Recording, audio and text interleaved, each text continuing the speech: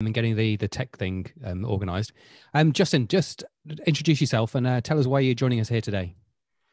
So I'm basically a community doctor from Toronto in Canada. And then I spend a little bit, or maybe way too much time, reading some medical literature and writing a bit about it on my blog, First 10 EM, and then chatting with it. You had my partner in crime, Casey Parker, on from a couple of weeks ago from our podcast where we do a not quite monthly journal club, doing some of the same kind of stuff. So you've taken a very much a sort of evidence-based emergency medicine approach over the years. And the First 10 EM blog's pretty good. No, it's very good. It's better than us. And if you're interested in critical appraisal and really looking at the literature, I'd recommend it. I mean, you work with Salim and Casey and a lot of the other people who've been through the SMAC organization. There's some really good quality stuff there. So if people haven't been there, I would go. And Rick, I think you're live. Thanks, Simon. That's great. So we're very pleased to have Justin with us. As you can see, we've also got terrific all-star cast that we've had for the last few weeks. We're very lucky to have Simon Carley, Anissa Jaffar, and Charlie Waynard from Emergency Medicine, and Pam Vallely and Paul Clapper from Virology. So we'll be taking you through, as usual, a deep dive and 5 rapid-fire papers. So if you want to ask any questions, please do use the Q&A function. You can also get in touch with us using the chat function that allows you to communicate with all of the other people who are attending as well. This is what we've got. So the deep dive that we're going to do is looking at viral shedding and transmissibility. Really interesting paper with a lot of implications for social distancing. And then we've got 5 papers, as I say, that we're going to go through. Justin is going to take us through this deep dive. It's a little unusual, certainly not your usual standard RCT or diagnostic accuracy study. It's a little off the wall, but as you'll see, it's very relevant to our practice. So over to you, Justin. Yeah, I mean, emergency medicine sort of is a specialty that really by definition focuses on symptoms. And now we're talking a lot about pre-symptomatic. That's not really a word we used before, but we've heard about people potentially spreading this disease before they have symptoms. And that was going to really matter a lot for us because it's true. It matters a lot for how we protect ourselves. It matters for how we manage this disease. You can't just isolate the people with symptoms. That's not going to work. And it matters for our risk assessments. You can't just ask people, have they been in contact with anybody sick? Because that's not going to matter nearly as much if pre-symptomatic spread changes. So in terms of the methods, we could probably go ahead a slide. This is actually 2 different papers within the same write-up. I don't believe I can advance the slides, correct? That's on you, Rick. So part 1 of the paper is actually pretty simple. It's 94 patients who are admitted to a single center in China, all of whom have confirmed COVID-19. And then they took repeat swabs over the course of the next 30 days and just looked at the viral loads on each of those swabs. So really simple methodology. Unfortunately, and we'll come back to this, they didn't give us any information about when or why they decided to do those swabs. In terms of part 2 of this study, they look at 77 transmission pairs. Now, this isn't their own data. This is data that they collected from open source. So this is already published data. And they define a transmission pair as 2 people where one is highly likely to have become infected from the other. And that's obviously really hard to confirm, but their criteria are at least reasonable, I think. Basically, the second person to get infected couldn't have traveled or come in contact with any confirmed or suspected case within the 14 days before they got sick. The 2 couldn't be part of a larger cluster of patients, and the 2 couldn't have a common source. So there couldn't be a third person who got sick, or they couldn't have both gone to a place where COVID was suspected. So there's a pretty reasonable guess that person B got the disease from person A, and then they use that data to compare the timing of symptom onset. So in terms of results, for part 1 of this study, they're admitted patients. They were a mean age of 47, half were female. It's a pretty mildly sick group. They say that nobody was in their severe or critically ill categories on the day of admission. And they did 414 different swabs from these 94 patients, so about an average of 4 each over the next 32 days. And basically what they report is that the highest viral loads were on the first swab, and they trended down over time towards the limit of detection by day 21. So highest viral loads on the very first swab, But if you look at the figure 2, I believe, from this paper, it'll come up. This is not necessarily the cleanest data set you'll ever see. The trend line doesn't match beautifully with this overall big cluster of points there. So you really need a stats nerd to really trust those trend lines. In terms of part 2 of the paper, really simple results. The median time between when person 1 developed symptoms and person 2 developed symptoms was 5.2 days. And exactly what that means depends a lot on the incubation of the disease. And so they do a couple of sensitivity analyses to account for different possible models. And this basically, they infer, and this is all modeling, that infectiousness started 2.3 days before the symptoms, and that the peak infectivity would have been 0.7 days before symptoms. And based on those numbers, they say that 44% of the transmission would have happened before a person became symptomatic. There's also a figure from this paper. It's probably too messy for a webcast format, but I think it's really interesting if you look closely, because you'll see there's a bunch of cases in there. Green is the day when people were together, and right in the middle, there's towards 41, 42, there's a bunch of people who only were together before either one of them had symptoms, and then they both got sick, which I find sort of fascinating. So that's it from the methods and results section. I find this data really, really interesting. What they're suggesting is that about half of transmission will occur before patients have symptoms, and that their viral loads will be highest early on, maybe even highest before they develop any symptoms. This is hard for just an emerge doc to interpret. So I think we'll kick it over to our experts. I had sort of 3 quick comments that I would make from a critical appraisal standpoint. Number 1, I already sort of mentioned, in terms of repeat swabs, we're missing a major piece of information. They don't tell us at all why they did these follow-up swabs. They weren't on a set schedule, I don't think. So bias is, if not possible, probably maybe even probable, because you can imagine there's sort of 2 ways this could go. You could have a patient who was doing fine for a few days and then all of a sudden gets sick, has a fever, or has new symptoms, and they might re-swab that patient. And in that case, you would expect the viral loads to be higher. What I think actually happened is you are trying to use these swabs in order to either discharge the patient from the hospital or take them off isolation. So you're only ever going to do the swabs on patients who are healthy. You're not going to swab the really sick person because they're not going to go anywhere. And that would bias the results to say that the repeat swabs are going to have lower viral loads. I think the other major limitation to think about in terms of part 1 of this paper is that the symptoms are based on recall bias, or on recall, so recall bias is possible. And I don't know about everybody else here, but I wake up almost every day with symptoms that could be COVID. Right?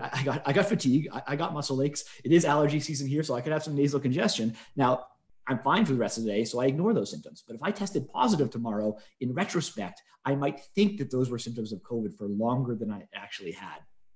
And I guess the one other thing I would say about this data, the one other big source of potential bias is that during an outbreak, I think that the data is always going to be skewed to make pre-symptomatic spread look like a bigger contributor. And the reason for that is we isolate people once their symptoms start. So by definition, you can't really spread the disease once you're stuck in your house. So you're out in public when you have no symptoms, you spread the disease. Once you're in your house, you don't spread the disease, but that doesn't make you inherently more or less infectious, which matters to us who are seeing the people in the hospital. And with that, I think I've said more than enough, and I should turn it over to the panel. Thanks a lot, Justin. That's a really interesting off-the-wall paper. And as you say, lots of things for our expert virologists to discuss there. So let's go straight away to Pam for an opinion. Yeah, I'm not sure I can add anything. That was a brilliant analysis, Justin. That was really good. So I agree with you that it was, you know, I called it quite a convoluted paper, a lot of assumptions made in it, and a lot of kind of modelling that maybe drew more conclusions than they actually had the data for. Yeah, you know, again, I would completely agree with you. They didn't sort of do the swabbing in any logical or sustained sort of manner. They didn't give us the information really about how they'd done the swabbing and what the time intervals were around it. Again, you know, it just sort of said they were initially, the throat swab was positive, and then they took repeat samples from that. You know, again, were they taking samples from the upper respiratory tract, the lower respiratory tract, potentially there could be some sort of sampling bias there as well.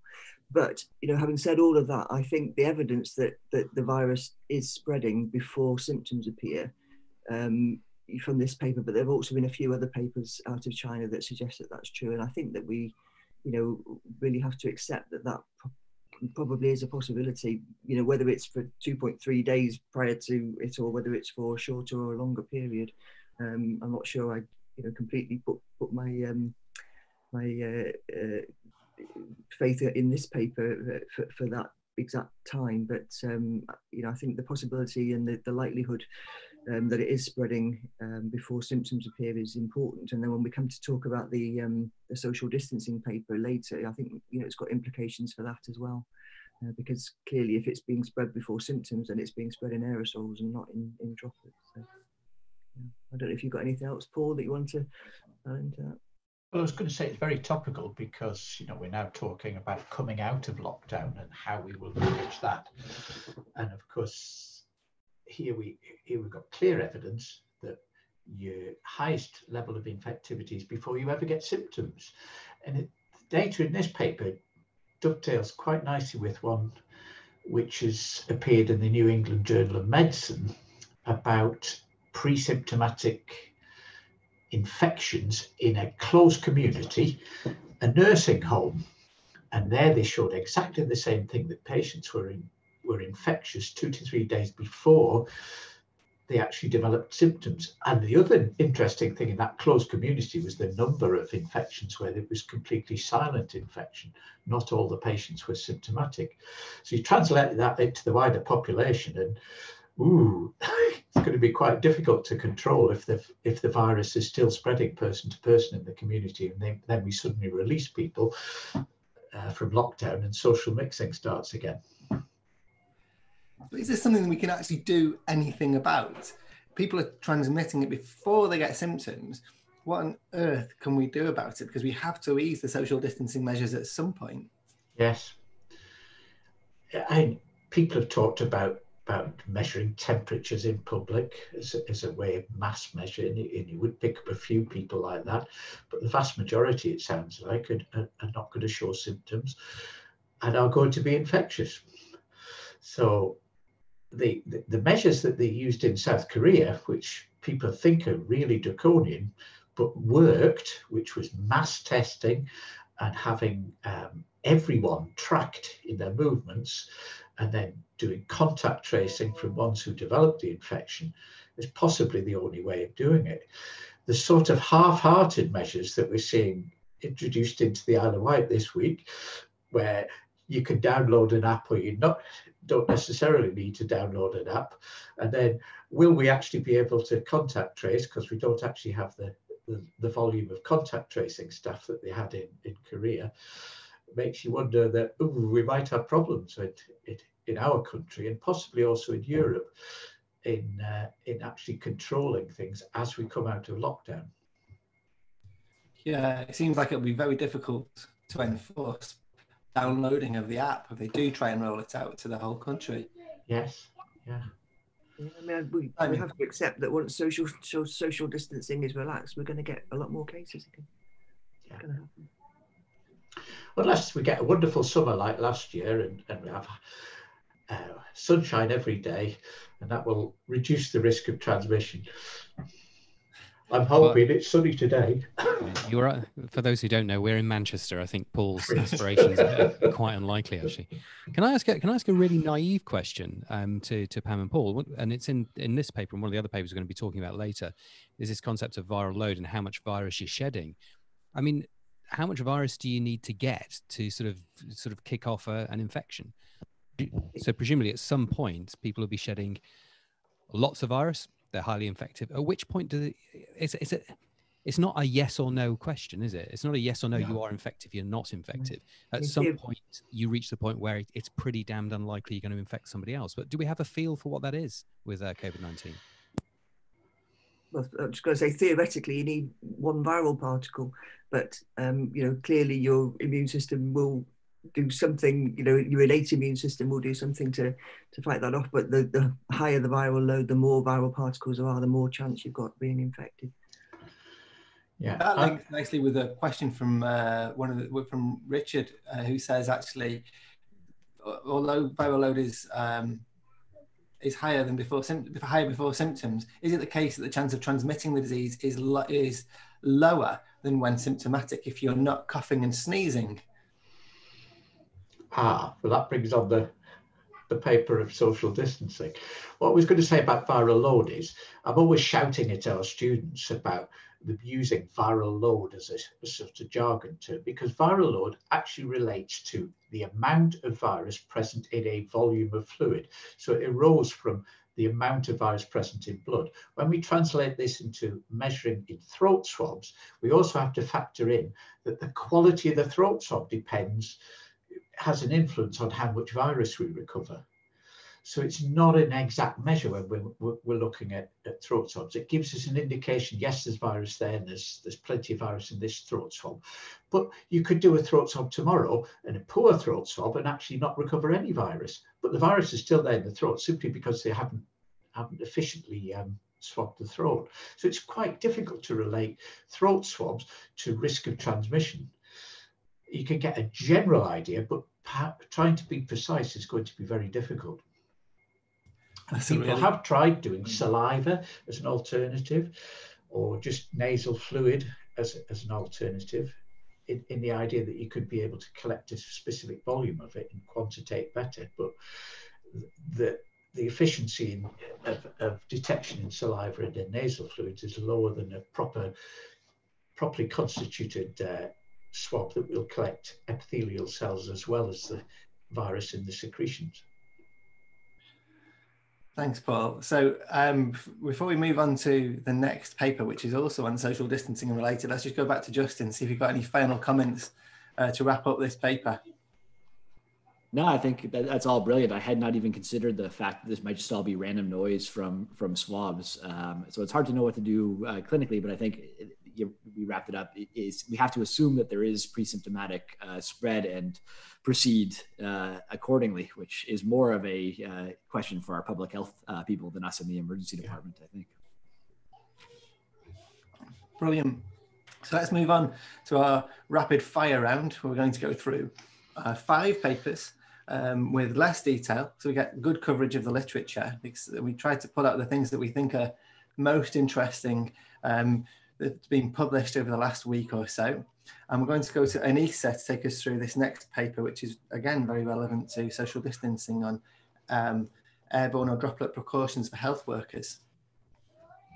Thanks, Rick. And it's going to be really interesting, I think, to hear from Pam and Paul at the end of this as well. So everyone will be probably fairly familiar with this 1 to 2 meter rule that we've been considering based on the idea that droplets can't be transmitted further than this. And lots of guidance has been centered around this idea. But this study looked at what the evidence actually is behind that, because it is a very commonly adopted sort of preventative assumption. And what they found based on their review of the literature was that the data doesn't actually support this 1 to 2 meter rule. And 8 out of the specific 10 studies that they were focusing upon showed that droplets can travel over 2 meters horizontally. And in some key cases, it was shown to be more than 8 meters. And we know from Paul mentioned to us the other day about a little experiment he'd done with school children to sort of demonstrate this. So this is, it causes us a little bit of a problem when we base a lot of what we're doing on something that actually isn't very evidence-based. And in terms of COVID-19 specifically, even aerosol transmission has been shown to be potentially happening at 4 meters from a patient. And what they talk about as well within the paper is that actually dividing the idea of droplet transmission from airborne spread is just not this straightforward black and white thing where you can say, we need to do this in this situation, we need to do that in that situation. There's much more of a continuum. And the concept of low risk and high risk interactions do sort of then get called into question. The other thing that they pointed out was that virus can actually also be found in the air about 3 hours after aerosolization, which again calls into question the premise on which we're basing some of our working practice. It was a fairly robust search strategy of the literature. There were a wide selection of studies, and they did used different models of approach to answer the question. Some of it was sort of computer modelling, some of it was more sort of physical experiments, simulated coughs, etc. Not all of them would be directly relevant to the hospital environment, and there's lots of things to consider when we think about this research at face value. But it does kind of call into question the way that we're functioning based on the evidence that actually doesn't support the rules that have been set in place.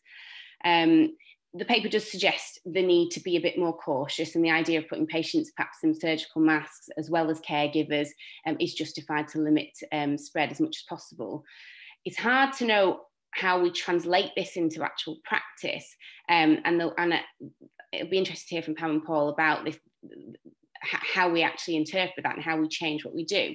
I think one of the things that I've taken from it is that there's no such thing as any absolutes. There's no such thing as an environment you can create which will completely and utterly eradicate the virus's capacity to spread. What we can do is mitigate risk, reduce risk, and trying to get that across, particularly to the population as social distancing is implemented and as we are released from lockdown, that there cannot be a position where we prevent entirely, but we can reduce risk.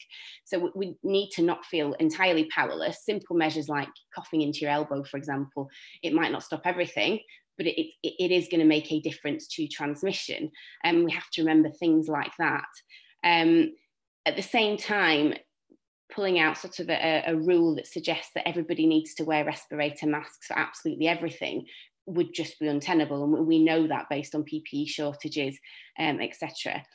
So I wish I was presenting some kind of friendly, happy solution here, and it does kind of throw up more questions than answers.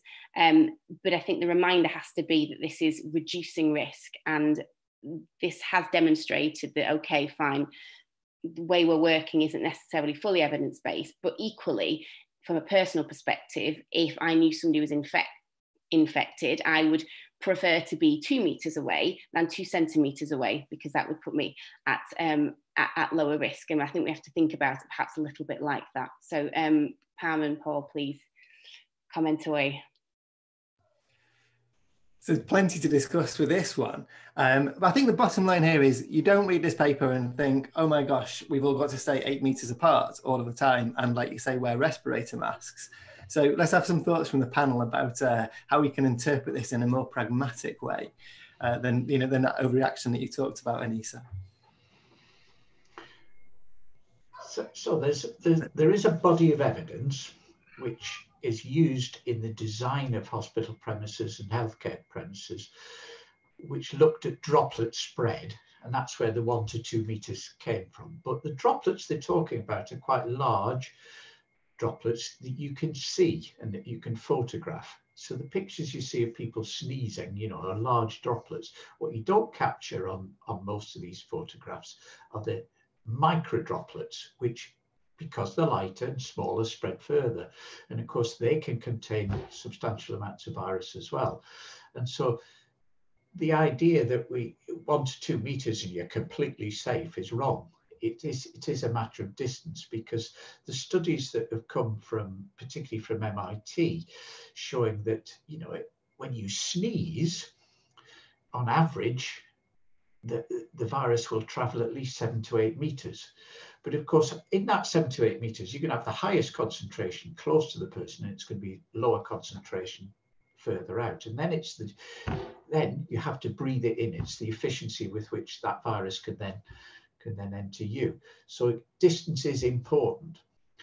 And in a healthcare setting where you've got patients who will be excreting virus, that's the reason for PPE, and good PPE which will protect you from infection. In the wider population, they're now talking about using masks. But actually, if you look at the efficiency of using masks in the general population, and actually watch what people do when they're using masks, you see them, they go in talking to their mates, so they drop the mask down and talk to them face to face. Or if they're going to sneeze, they drop the mask down, have a sneeze and put the mask back up. That's the reality of using masks in the general population. It's a considerable educational need to try and reinforce the idea that distance is important, and if you are going to use a mask, use it properly.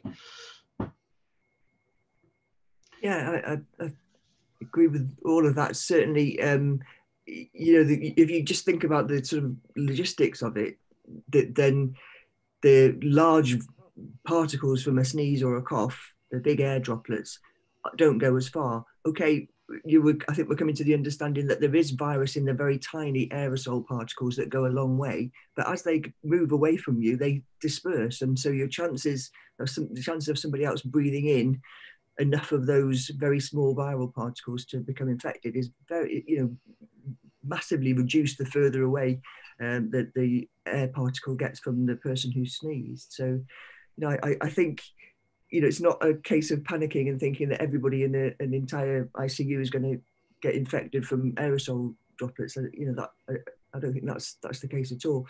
I think the point that somebody made about potentially whether patients should be wearing masks to prevent those droplets from spreading very far, I think that's perhaps a good point. And I don't particularly know what happens in an ICU setting, but certainly preventing the spread from the patient to you, that the mask could have a good benefit in that particular instance, I think. Can I ask Justin a little bit about this one? Because it's a topic which we've talked about a lot, Justin, is whether these are patient or, in this case, healthcare related outcomes, or whether these are just sort of theoretical outcomes where we're trying to take this data and imply it into clinical practice, because it's not really a clinical outcome in this paper. Yeah, I mean, the problem is measuring clinical outcomes here, just like we said in the first one, it's so hard to know who you caught the virus from, and it happens 5 days later. So I don't know how you would design the trial to make it a true clinical or patient-oriented outcome. I would echo everything. I was actually the one, I think, who suggested this paper. And the last thing I want, I think it's an important paper because we don't want to be very black and white in medicine. I think this is a great paper for sort of busting the myths, knowing that, definitely 1 meter, definitely 2 meters, we're going to be safe. But at the same time, we definitely don't want people to be overly stressed out by this data. Because as we said, the further you get away, everything spreads through 3D space. And basically, every bit you move away, you're going to be safer and safer and safer.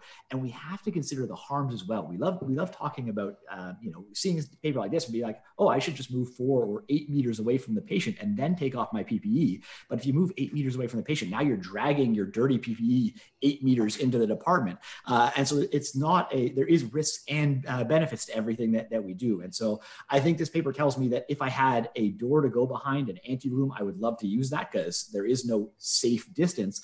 But if you don't, I think you have to design it based on the space of your own department and realize that actually most of the time, right now, I've read all this data, I still take my PPE off about 2 meters away from most patients, unless they're critically ill and coughing and spewing stuff, and I can't get a mask on them for some reason. 2 meters is still enough for me most of the time.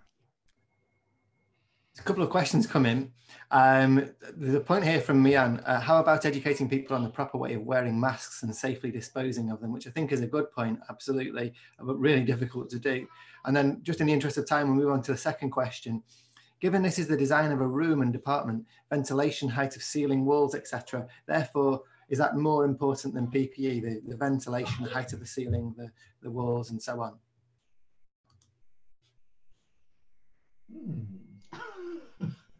Equally important, I would say. The design of healthcare facilities are to try and protect you anyway, even without PPE. Because remember, we get respiratory virus infections all the time in healthcare. And so some of the design of healthcare facilities is designed to prevent cross-infection. And so the ventilation systems are designed with that in mind, and the premises are designed with that in mind, and the surfaces in the rooms are designed to try and minimize transmission of viruses when viruses settle on them. Yeah, interestingly, the last month or so, Paul and I have got quite involved with a lot of people who are interested in, how can PPE be improved to help combat viral infections. Is the design of engineers and mathematicians and all sorts of people are sort of talking to us. And so I think, as a result of this, there will be some improvements, perhaps, or innovations that come out of, improving the environment in the ICU, maybe. Interesting. We're kind of stuck with what we got, I guess, for this wave of the pandemic, and perhaps realizing that some of the designs of our emergency departments might not be ideally suited to pandemic responses. But that's what we got. And the other thing I'd like to just mention is I think that as well as recognizing the risk that patients pose for healthcare worker infections, we all pose a risk to each other as well. And social distancing between healthcare workers is a big issue. And that's also related to the design of the department. In the interest of time, we should move on to our next paper. So Simon's going to take us through something that's very topical. We covered a paper on remdesivir in week 1, but now this is really heated up as an issue. So Simon's going to take us through a paper in the New England Journal. It's the Lancet, actually, this one, Rick, sorry. but they're all over the place at the moment. So yeah, this is a paper on remdesivir in adults with severe COVID-19. Comes out of China. It's Wang et al. There's a whole bunch of people on this paper. I think COVID-19 is going to give us the record for the number of authors that we can get on any paper. Seemingly we're breaking it every week. So lots and lots of people in this. And this was what appears to be, at first glance, certainly a fairly well-conducted RCT. So it's a randomized control trial in patients over age 18. It's double-blinded, and they've got a placebo there. It's in Hubei province in China, which is where all of this kicked off, of course. So they took patients who were aged over 18, who'd had the disease for less than 12 days. That's kind of important, because if you're going to have an effect, then you want to treat patients early, who had a oxygen saturation of less than 94%, or a PF ratio of 300 millimeters of mercury, which is sort of on the cusp of mild to moderate ARDS definitions. And what they did is they gave them a 10-day course of remdesivir or placebo. Loading dose, I think, was 200 and then 100 milligrams a day for the rest of it. So at face value, not a bad way to look at this, really. A couple of problems, which we'll talk about as we go along, though. So I'll tell you the outcomes first, if it's okay. Their principal outcome measure was an improvement of 2 points on a 6-point scale, and the 6-point scale ranged from sort of death to being absolutely fine. I think 4 was in hospital on oxygen. So they were looking for people to improve by 2, and of course you got censored as either a success or a failure if you either died or were discharged from hospital halfway through. It was done as an intention to treat, which again is something that we like, and so they tried to do their best. The problem, I suppose, number one is, before we get to the results, is they had to close this trial early because basically they ran out of patients, which is a great success for social distancing, but is a bit of you can imagine the researchers going, oh my God, people are getting better. It's going to ruin my trial, which is, I'm only being silly. But essentially what they did manage to do is they got through 237 patients randomized, of which they analyzed 236. And the headline figures there is, according to this study, no difference in the time to clinical improvement. And there just isn't. The figure they got was a hazard ratio of 1.23, quite large confidence intervals, because as I say, they'd run out of patients. But it really didn't show any effect. The interest really has been around some of the secondary outcomes. So they did do quite a few of these, as many of these papers are doing, but they didn't really see any difference in ventilatory days. They didn't see any difference in deaths. They didn't see any difference in viral load between these two. And I think that's really important, because the purported mechanism is it's going to reduce your viral load. So they didn't see any difference in the pathophysiological effect, and they didn't see anything in the clinical. However, there was a difference which they talked about in the conclusion, and people are making a big deal of, and I can't really see why, that the time to improvement of the secondary outcome of those who did was 18 days with remdesivir and 23 days with placebo. But that was a statistically non-significant result. But yet it's appeared in their conclusion, and people are getting really excited about it. I just don't get it. So my conclusion for this trial is that in this group of patients, they failed to show a difference. And yes, it's absolutely right that we should continue to look at this drug. It's got some potential. We maybe look at a different population. We might want to give it early. We might want to look at maybe a more severe group, because this was mostly mild end of patients. But at the moment, there still is not an indication to give remdesivir on the basis of this trial outside of a future RCT. Terrific. And what maybe caused the controversy around this was that actually on the same day this was published, Gilead, the company that manufactures remdesivir, issued a statement about its US trial. I believe there are 2 US trials in severe patients and in moderate patients, and they're not published yet. But Gilead came out with a statement that one of the trials, at least, is positive. Yeah, I've seen that, and it all went to the top of the White House and all that kind of stuff. But quite frankly, show me the data, show me the money. Show me the money, and then I'll look at it. And if I need to change my mind completely by next week, I will happily do that. We have to be evidence-based, gymnasts at the moment. We have to be so agile in changing our mind and moving with the evidence and doing what the best that we can until we know better and then do it better. Maya Angelou. This is a good example. I'm happy to change my mind. Show me the money. The other thing with the US trials. Go on, Charlie. Sorry, Rick. The other thing with US trials is they changed their primary outcome halfway through one of them. So one of the good things about large RCTs in the current age is that they all get registered on trial registries. So clinicaltrials.gov is a large one, and one of these trials is registered there, and you can track that they changed their primary outcome halfway through. Now, when we see the manuscript later, it might transpire that there's a good reason, but it is a cause for concern, and we'll need to see a good explanation of why that was done halfway through the trial a bit later on. So I believe that may have been because of the WHO guidance on using ordinal outcomes, which might explain why they changed their primary outcome. But I agree, at first glance, that does look a bit suspect. Sorry, Paul, you wanted to come in. I was going to say, what surprised me was that after this, the FDA approved it for use as an emergency medicine, and Gilead have sent their entire stocks out across the United States in a sort of humanitarian gesture, and yet there's no real published data to support its use. Yeah, science is under threat. Yeah, that's exactly right. I think with the quest for agility, we've perhaps abandoned the evidence a little bit, because the only trial we've seen published is a negative one, and yet there's this reaction. So I suppose in future journal clubs, we're going to be appraising that US trial, maybe next week, who knows?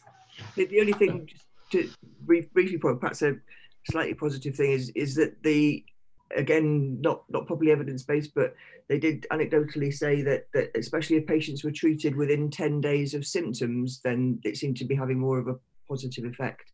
And you just wonder whether, a bit like Tamiflu, isn't it? That if you treat early with it, it's a bit more, works a bit better. It's effective, yeah. Yeah, it's also a great marketing tool to say that if you treat early, it's better. So treat everybody, treat them now. Yeah. And of course, the US invested an awful lot of money in this drug as a treatment for Ebola as part of their homeland defense against using Ebola as a bioterrorist weapon. And it didn't work for Ebola. So I'm sure Gilead would be really pleased if they can show some benefit for this drug. They have a cynic, though. They need to use it. So on the questions, we had one point from Abdo Khoury, president of USAM, who noted that the finding apparently in the US trial is that the difference is time to recovery of 15 days in the control group versus 11 days in the remdesivir group, although we believe no difference in mortality. So we'll see when we get that evidence to appraise. We've got other questions from Richard. Was the study still adequately powered given the reduced numbers? Simon? So I think they calculated the power. I think Salim Razi did it actually. The power was 58% to detect a difference with the numbers that they got, and their initial attempt was 85%. So it's relatively underpowered. But again, go and have a look at the data yourself, and they've got the hazard curves, and just look at it. It doesn't really seem to have a big effect. So it doesn't look like one of those trials where there is an effect, but we just can't see it. The two lines are heading in pretty much the same direction. And Samuel noted that Fawcett has been talking about the impact on mortality approaching statistical significance in the US trial. Sigh, P equals 0.05 and move on. Okay, so on that, we'll move on to our next paper, which is about another really interesting new treatment where there's also a lot of excitement. And this is about convalescent plasma. So I think, Paul, you're going to take us through this one. Yeah, another topical one. And National Health Service, Blood Transfusion Service, the FDA in the United States and the European Commission have all issued guidance on collection of convalescent plasma from patients. And yet, is there actually a role for it? We know that we can use immunoglobulins for passive immunization, which are designed to give you immediate protection from infection before you encounter a viral infection. Got good examples for rabies, for hepatitis B, for varicella. And of course, measles, we also use pooled normal immune globulin as a prophylactic measure. There is an example for a respiratory virus infection of using antibody treatment as a passive immunization before you encounter infection, and that's to use a humanized monoclonal antibody, palazumab, and that's designed to protect against respiratory syncytial virus infection. Giving plasma once you have established disease is the more controversial results. It was probably first used after the First World War in response to Spanish flu. It's been used in various pandemics since then, H1N1, and there was also the avian flu influenza. It was used in treatment of patients with that infection. It's been used in SARS and it's been used in Ebola. And when you look at the results of those studies, the outcomes are a bit mixed. It's quite hard to see if there's very clear benefit from the use of plasma. In this study, they have a total of 5 publications which they have reviewed, 27 patients in all. 4 of them were done in China, 1 in South Korea. All the patients were supposed to show clinical improvement. They all survived treatment, and there was a reducing amount of viral RNA detected through the course. But of course, there was no arm to show that if you didn't do this intervention, the viral RNA would not reduce in any way. They did see improvement in temperature reduction, in lung lesion revision, in ARDS, and the patients all survived, and the ones that were on a ventilator were weaned off the ventilator. Difficulties with it: amount of plasma that was given to individual patients varied from 200 mils up to 2.4 litres. All of the patients were on combinations of 1 or more antiviral drugs. Some of them also received antibacterials and antifungal agents. And it's quite hard to assess whether there's any real benefit from the administration of plasma because of the mix of patients. But what they conclude is we need proper randomized clinical trials, which I would support. One thing that strikes me about it, though, in the review is that they do not mention whether the benefit is not so much that you're giving neutralizing antibodies to patients with the disease and that's affecting the viral replication, or whether it's just a general effect that we see when we give immunoglobulin to patients of reducing the inflammatory immune response. And actually what you're seeing is the administration of plasma is affecting the cytokine response, and that's damping down the adverse pathology within the lung. And would you actually see the same effect if you just gave normal pooled immunoglobulin to these patients as convalescent plasma? That would be an interesting trial to do. So I'm not convinced at the moment.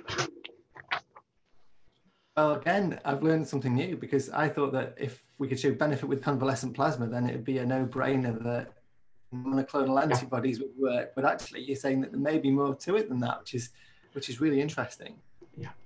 So there are some trials afoot on convalescent plasma. Simon, you're leading the recovery trial at our hospital, and I believe that we're going to be potentially adding a convalescent plasma arm. There's some talk of it. I don't think convalescent plasma arm is in recovery, is it? It might be. Things change on a daily basis, so you might be ahead of me. Maybe but, just we put the tocilizumab in last week.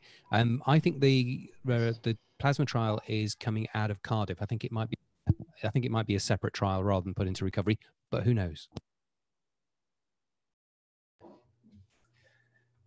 So, and any other thoughts on this from the panel? I mean, this is going to be a very interesting treatment. There's been, I mean, it's going to be quite logistically difficult to source enough plasma if it's shown to be a successful treatment as well. Yeah. And the other point, I guess, is, I mean, is when you source it, because there's talk of it, patients who have had previous coronavirus infection, not having a long-lasting immunity. So does it matter when you sample a patient for their plasma?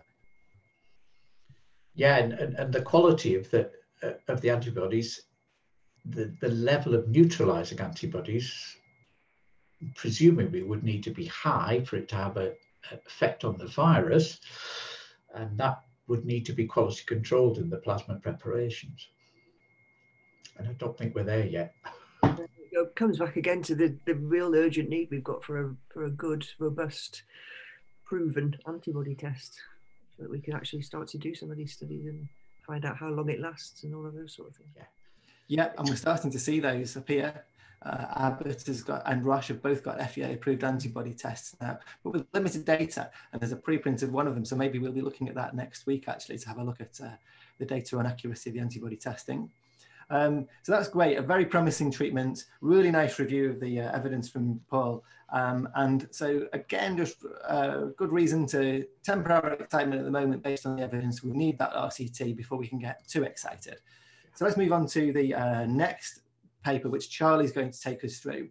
It's around the issue of renin-angiotensin inhibitors.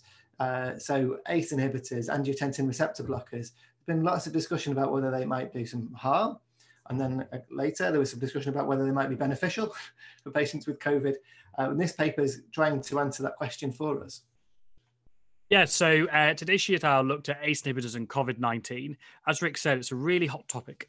And that's because, on one hand, it's thought it might do harm. COVID-19 binds to the ACE2 receptor, and that is known to be upregulated in type 2 diabetes, hypertension, but also with ACE inhibitor use. The other effect is it might be beneficial taking an ACE inhibitor. It is thought that it might interfere with some of the negative effects around angiotensin 2, strong vasoconstriction, pro-inflammatory effects, and some pro-fibrotic effects. So there's, as Rick said, we don't really know if it's good or bad, but classically in acute illnesses, we've always stopped ACE inhibitors. So Tedeschi et al. Sent a letter to the editor, and it was a prospective cohort study from Italy. It looked at patients from the 22nd of February through to early April. Their primary outcome was looking at inpatient mortality, and they examined 609 patients, of which 311 had hypertension. They conducted a multivariate analysis, which is nice because you can adjust for different factors within it. And those factors were comorbidities, age. They used Q-SOFA score as a marker of physiological severity, which we'll come to in a minute. And they also looked at the chronic use of ACE inhibitors.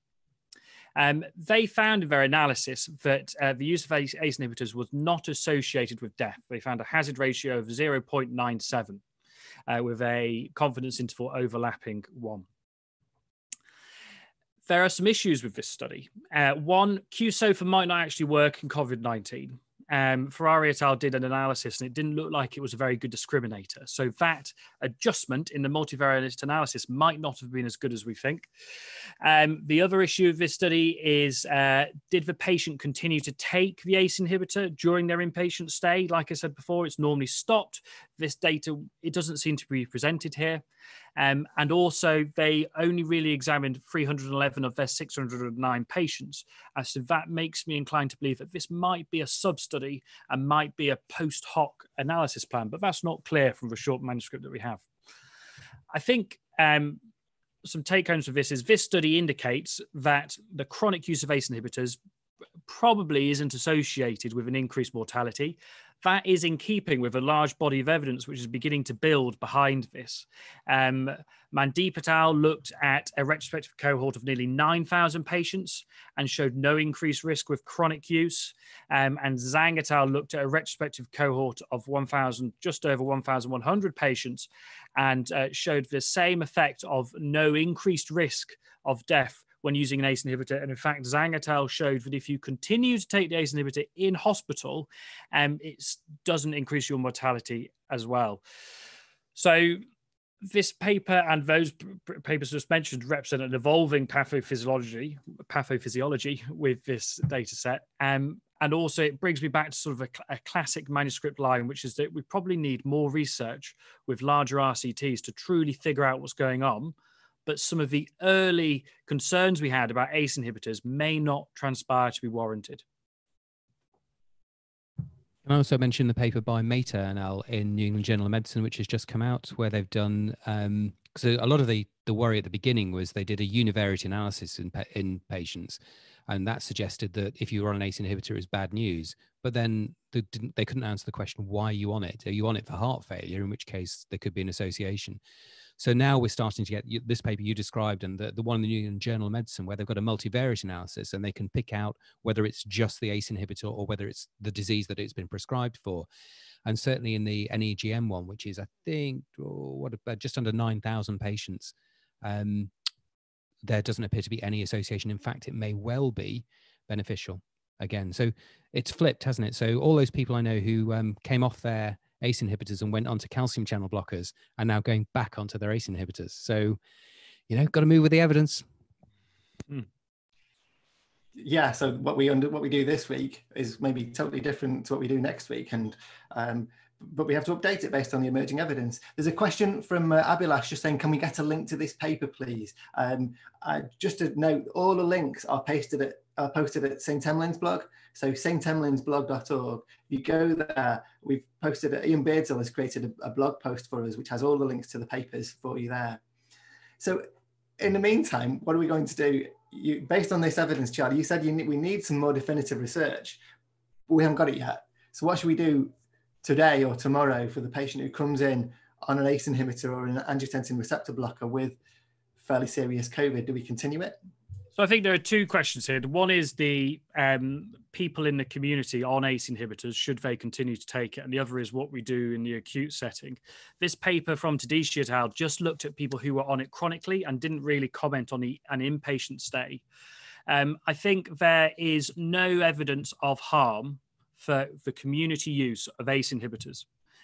So I think from a tentative agile evidence-based medicine perspective, you could say that the use of ACE inhibitors in the community should continue on the strength of previous evidence of benefit to the people it's being prescribed to, because there's no new evidence of harm. In the inpatient setting, there is a pre-existing evidence that using ACE inhibitors in the acutely unwell patient can cause harm. And there's some retrospective data now, mainly from Zhang et al., that ACE inhibitors in COVID-19 might be beneficial. But in my mind, that retrospective might does not overrule the known harm of ACE inhibitors for general acute illness. So I think it's essentially carry on as we were before. Okay, thanks.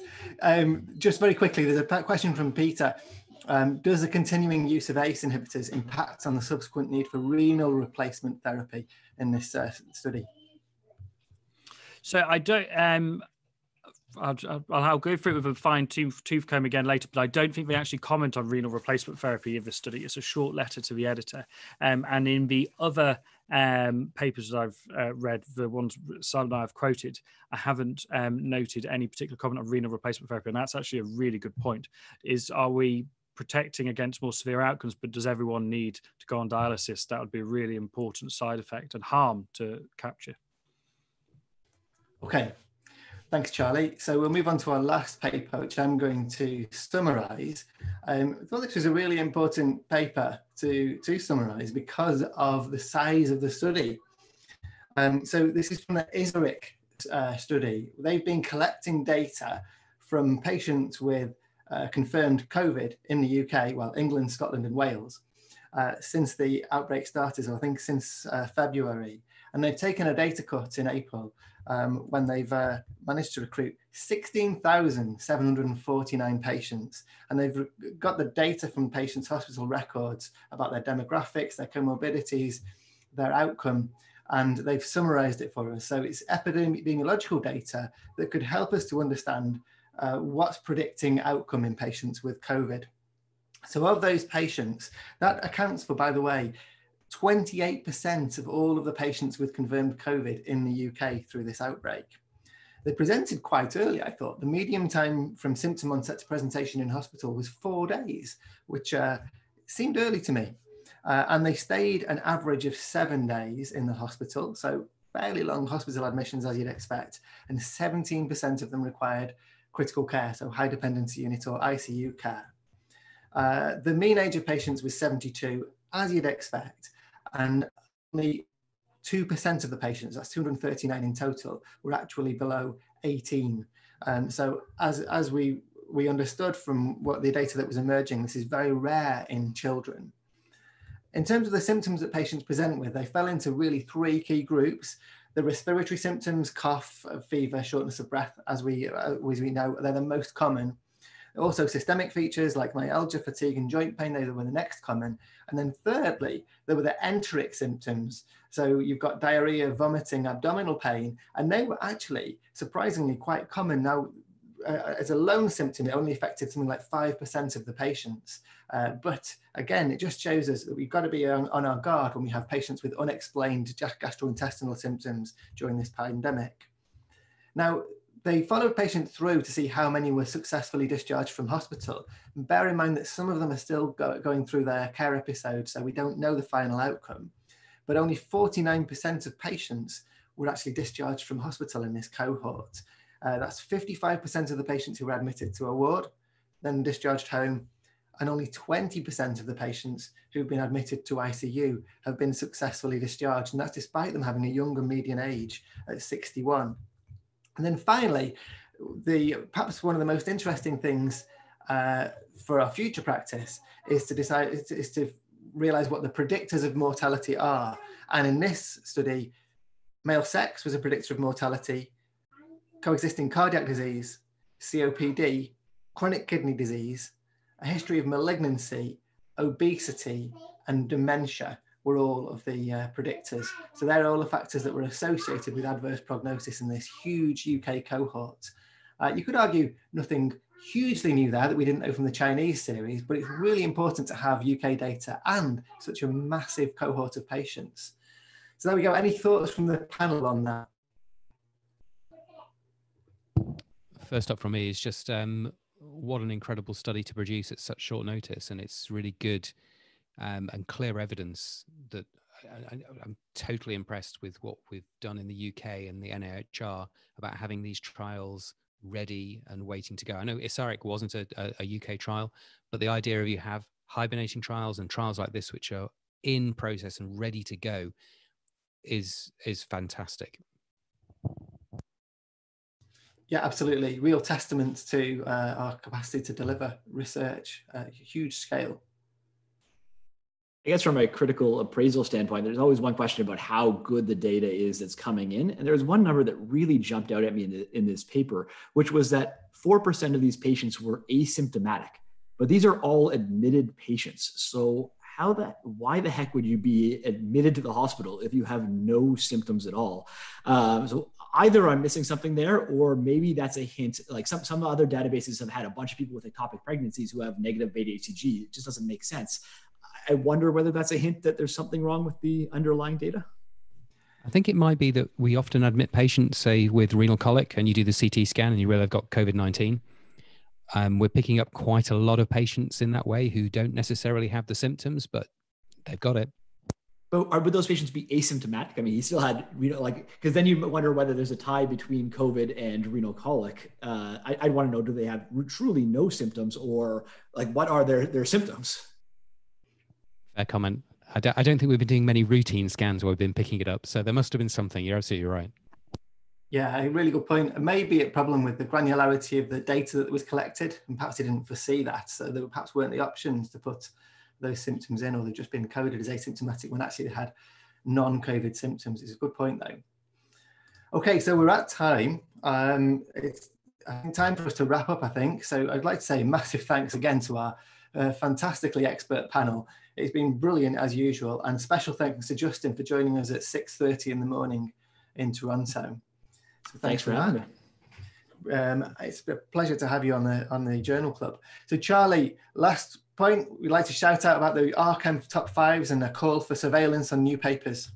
Yeah, so if anyone's seen an interesting or new paper and you think it would be of benefit to emergency medicine clinicians around the country, then please submit it.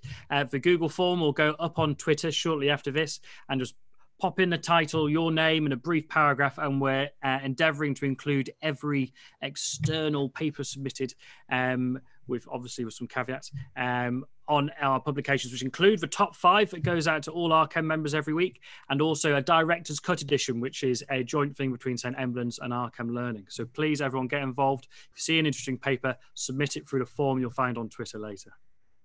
Thanks, Charlie. It's been a huge amount of work for Charlie to put that together, and we're really grateful for all your submissions. So keep them coming. It really does help us to stay on top of the latest evidence. So on that note, I'd like to close. We do have another journal club scheduled for next week. I think we're back to the regular time of 11 a.m. We'll finalise that and put it out via the St Emlyn's blog and Twitter. Thanks for joining us. Have a great week. Take care of yourselves, and we hope to see you next week. Bye.